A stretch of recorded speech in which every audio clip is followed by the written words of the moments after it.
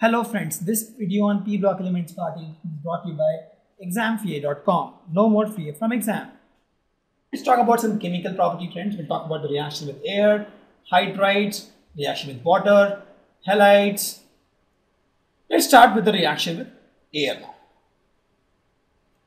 See, the first property is all the members when heated with oxygen form oxides, monoxides and dioxide. For example, carbon, when you heat with limited oxygen, less oxygen, it forms carbon monoxide. You heat carbon with ample oxygen, it forms carbon dioxide. So it forms monoxides and dioxides actually. Oxides in the higher oxidation state are generally more acidic. So this one, if you see, it has +2 and this is +4. This guy is more acidic. The dioxides, if you see, are more acidic. If you see, these are more acidics, and these guys are amphoteric.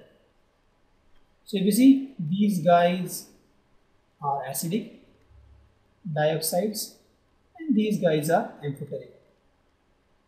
Why? Because seriously, these guys are metals, non-metals, and metalloids. So they have acidic oxides and dioxide. And these guys are metal, so they have amphoteric or basic oxides. Right? That's the reason. Because these are metals and metalloids, non-metals and metalloids, so they have acidic oxides. These guys are metal, lead and tin, so they have amphoteric or basic oxide. So if you see SnO2 and PbO2, they are amphoteric in nature. So if you see, if you go down the group, the basic nature increase. Basic nature of oxides, right? And this is similar to the trend we have seen in the boron family, correct?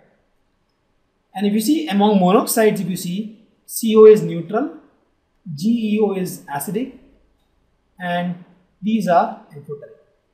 So if you see, the carbon monoxide is the only exception here. It is neutral. Why it is neutral? It has to be acidic, right? Going by the trend. But this is neutral because the triple bond is there, right? It's a very, very strong bond in carbon and oxygen.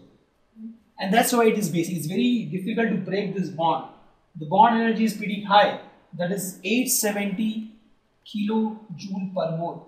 Because this such a high bond energy, carbon monoxide is the only exception here. Other oxides, monoxides also, if you see, has to be basic. So because going down the group, the basic nature increased, right? So if you see, this guy is acidic, correct. These guys are basic, amphoteric is correct. So going down, the basic nature increased, but the exception is carbon monoxide. It can be asked in exams also why carbon monoxide is neutral while other monoxides are basic. This is because the carbon monoxide bond is very strong and it's almost 870 kilojoule per mole. It's very difficult to break this bond. We will talk about the resonance structure of carbon monoxide also.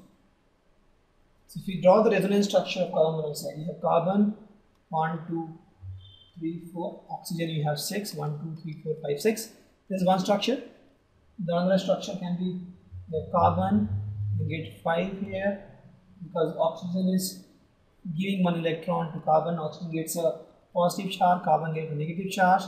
The other structure can be, they can share this 2 electrons,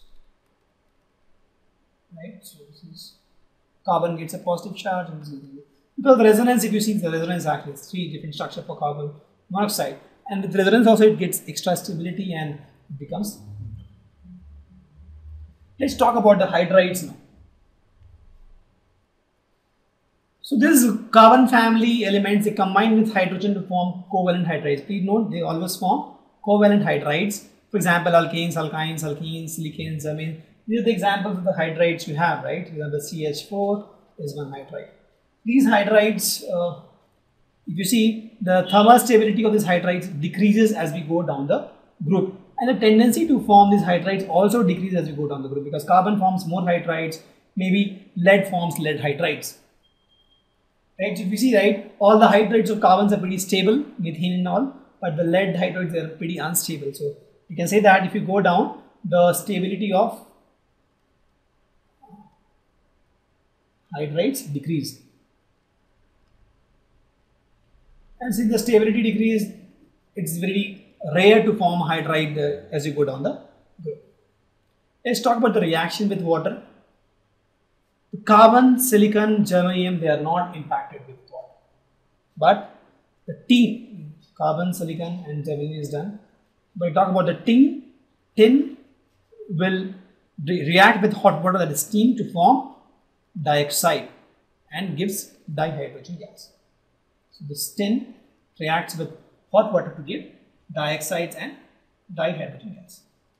And with lead also, it forms a protective layer. Similar to aluminium, the lead, when it reacted with water, it immediately forms a protective oxide, and which helps lead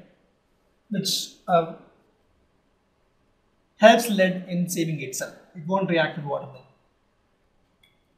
Let's talk about the reaction with halogens.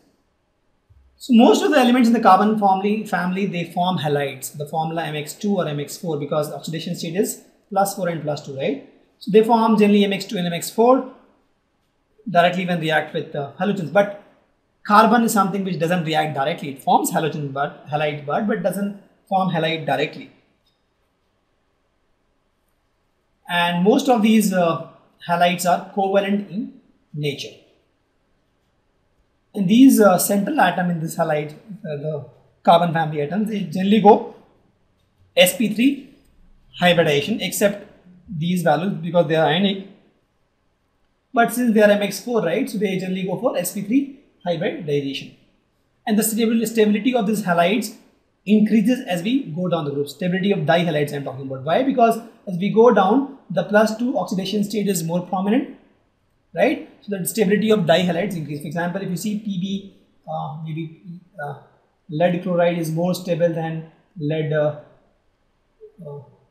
PbCl4, right? Because dihalide stability increases as we go down the group, because the +2 oxidation state is more stable as we go down the group because of inert pair effect. For example, in this, right, PbX2 is more stable than PbX4 because lead stable. But if you talk about germanium, then GeX4 is more stable than GeX2 because Ge +4 is more stable, and for lead +2 is more stable. That's why we see in the lead PbX4 is more stable than PbX2 is more stable than PbX4, but in case of germanium, +4 is more stable than +2. Let's talk about the hydrolysis of halogens. So except CCl4, other tetrachlorides we have, PbCl4 or something, they easily hydrolyze with water. Because the central atom can accommodate lone pair of electrons from oxygen. But since the carbon is small in size, it cannot accommodate, right? But other than, for example, SiCl4, right, this can accommodate the lone pair from hydrogen water, and it can, you see, this will replace the chlorine molecules with OH. And if you replace one by one all, you get this acid. Correct? So CCl4 is not able to hydrolyze because the carbon size is small, and it will not be able to handle this OH molecules, the bigger in size, right? So as I told, right, same funda which we had for BCl3 and BS3, same thing here we have. CCl4 carbon can handle chlorine, 4 chlorines around it, but it cannot handle 4 OH molecules around it. Correct? So except CCl4, other tetrachlorides experience hydrolysis with water, where all these chlorine molecules are replaced with OH molecules. These are OH molecules. Right? Hope you understand this. Thank you. Visit examfear.com to watch free educational videos, try free online tests, get the best quality study materials, study from the best tutors and mentors, and much more. Thanks once again.